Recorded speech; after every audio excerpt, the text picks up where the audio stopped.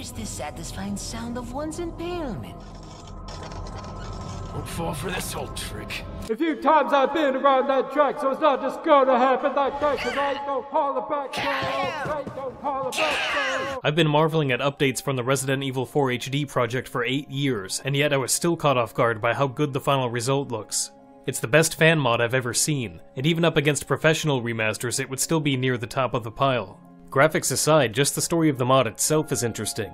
It's an old story, one you've probably heard before, but it's the story the world needs to heal right now.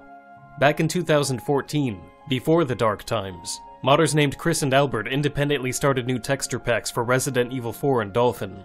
Chris was new to texture creation, but Albert had experience from modding the disastrous 2007 PC port. Many of those textures weren't great, but Albert was willing to try again.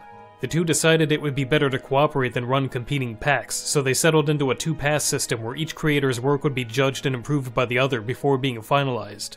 Having two sets of eyes on everything helped ensure that the textures would be accurate to the originals and also just good in general. And because Albert lived in Spain, he was able to visit the same locations Capcom did when creating the game. The original staff used heavily compressed photographs of English and Spanish landmarks as textures in the game, which left the opportunity to visit those locations and take the photos again. Some of the architecture is famous and probably wasn't hard to track down, but finding a random wall in an alley is something else. I've played Resident Evil 4 at least a few dozen times, and I still don't think half of these things would ever ring a bell, especially when so many were spliced together from different objects. A lot of Capcom's textures were also sourced from old stock libraries, And some were stolen. and whenever possible Chris and Albert tracked down the full res versions of those assets. Leon's hair is one example. It's not as striking a difference as the texture from the Dolphin pack, but it blends in better because it's literally the same texture as before, just HD. For everything else, new textures had to be created to match the originals, and the results are close enough that they don't stand out as being any less faithful than the real-life restorations. The original plan was to make the textures for Dolphin. You can still see the Wii cursor in the early screenshots. But they switched after the release of the Ultimate HD edition, an edition that was neither Ultimate nor HD, because of the potential a native PC port brought. Without the restrictions of an emulator, it became possible to remap textures to fix seams or warping. As someone with a lot of experience working around those issues, it's hard to overstate how much power the ability to overcome bad mappings gives you. From there, the project kept snowballing into something bigger and better than a texture replacement. They added new specular highlights to certain objects to better simulate metal or gloss. A few objects go a little overboard, but most of it is tastefully restrained and well suited to RE4's look. They also reverted the awful new lighting to restore the GameCube contrast levels. In lieu of actual graphics upgrades, Capcom had blown out the contrast to make the game look more dynamic, but it just made everything look bad. Chris and Albert not only reverted those changes, but added genuine upgrades like baked-in shadows in their place. They also fixed color temperature issues, stopped light from blooming through walls, improved the water physics, reduced pop-in, and corrected a mountain of bugs in general. A lot of lights in the game didn't cast onto the environment because of simple glitches, and whenever possible the torches and flashlights in the game now function as real light sources. This particular enhancement really adds a lot. It makes the villagers even creepier to see them illuminated as they approach.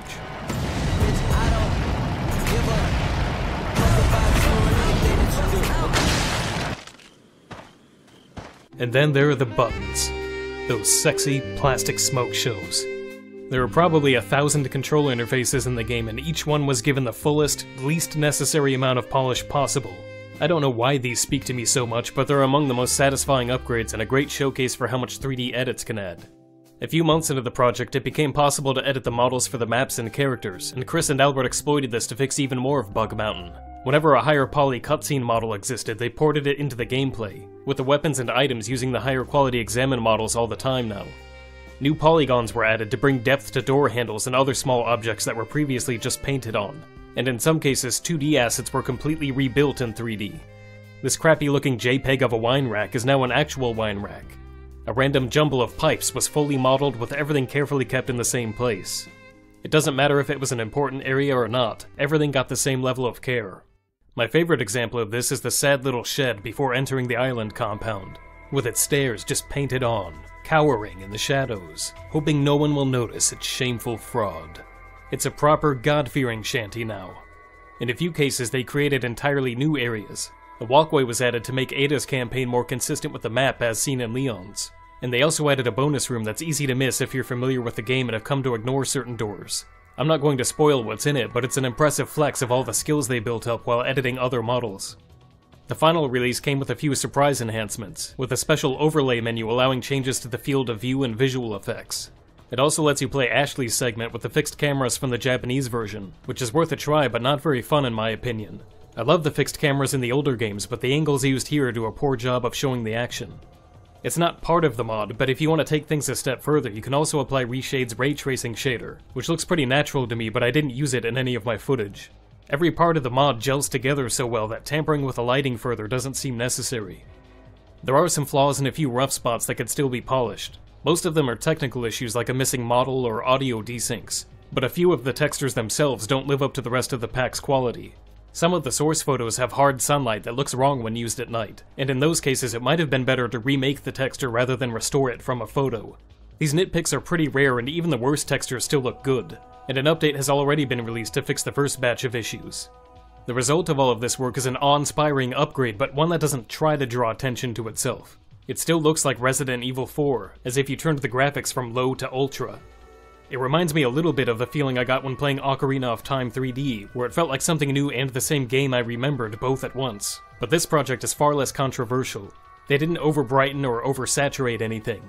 They let the original art direction stand, and it makes me appreciate how good the game always looked. It captures the spooky, Sleepy Hollow type atmosphere of late autumn perfectly.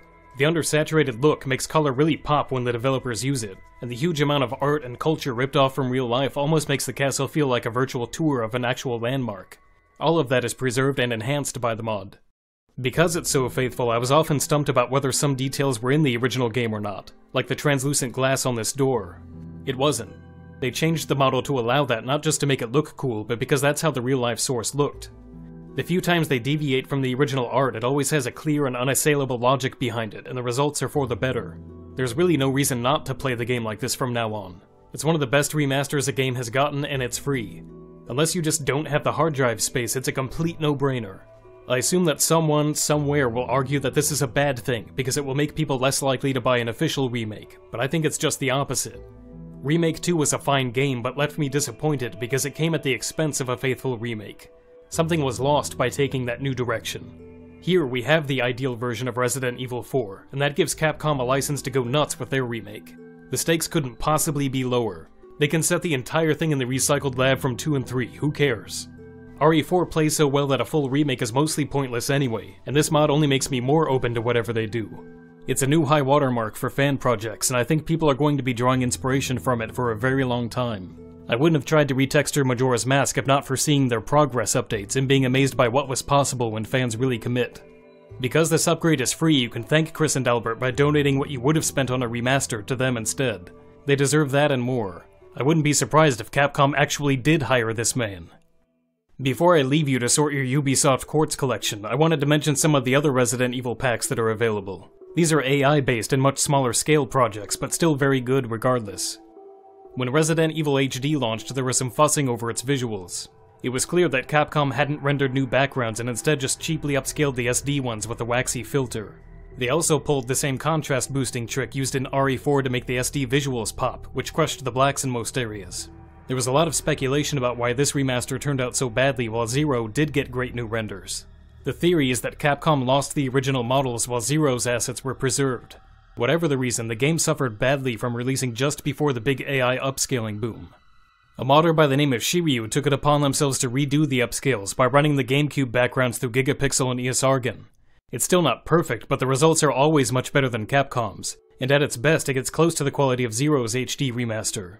At its worst, it at least makes the ugliest areas passable now. The modder seemed to go silent before finishing the pack, so the 3D objects are mostly missing, but the rest of the game is done, and it's a great overall upgrade. The HD remaster was a bit of a mess all over, so there are a few other mods that should be paired with the AI pack. One adds hotkeys for disabling the contrast boosting shader responsible for crushing the blacks. Toggling this on and off, it's clear to see the details and even doorways that are being blacked out by the shader, so it's easy to recommend turning it off and sticking with the GameCube levels. There's also a music mod that fixes the volume and speed of the soundtrack.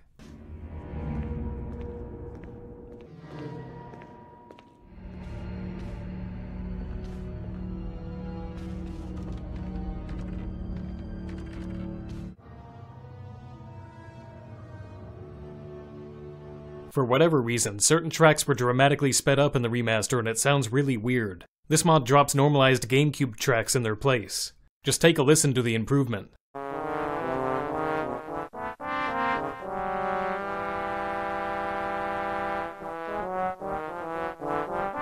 The PlayStation games have also received AI overhauls, although these required more hands-on effort to pull off due to the mask textures used.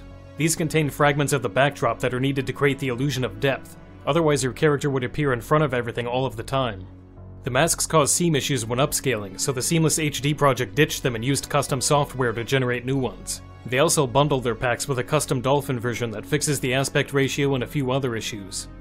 The results in RE2 aren't great because the backgrounds were only 240p, so it's got that wobbly look where the AI isn't sure what's going on. But it does succeed in getting rid of aliasing and compression artifacts, making the game appear much cleaner. It also reduces the clashing between the models and the scenery, with the 3D objects no longer sorely standing out. The creators also did some manual editing to fix text and to make the Nemesis window consistent with RE3. 3 was 480p on the GameCube and the difference in the upscale quality is dramatic. Many of the backdrops are about as good as I would expect real HD renders from the original models to be, and the 3D models are almost fully blended with the environments. Even without showing comparisons, it would be easy to tell that the visuals are too pristine to have come from a PlayStation. I'm always going to be butthurt that 2 and 3 never got remade with the original gameplay, but these AI packs go a long way to making them more fun to revisit. Like with Resident Evil 4, there's really no reason not to use them when playing these games. If you still haven't tried the Resident Evil 4 HD project, you should stop watching now. Mostly because the video is over, but also to go download it. If you've never played Resident Evil 4 at all, now is the time. The Steam version often drops to $5 and it's one of the best games ever made. If this mod isn't enough to tip the scales for you, then you should probably just quit gaming. And Capcom deserves acknowledgement for how they responded to this mod. With certain companies spamming takedowns to modders and rumors of a Resident Evil 4 remake constantly bubbling up, it wouldn't have been surprising to see this mod targeted. Not only did they decline to shut it down, they actually pinned the mod onto their Steam community page years ago. It seems like they were just as happy to watch it develop as everyone else and wanted the fans to see it. So what a wonderful story.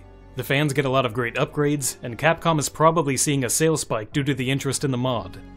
Everyone is happy. Forever.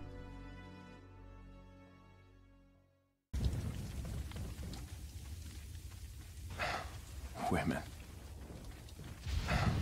Women. Women. Hey! Women. Women. Women. Women. Women. Women. Finally, the line's jack free. Hey, Hunnigan. Women. You did it, Leon.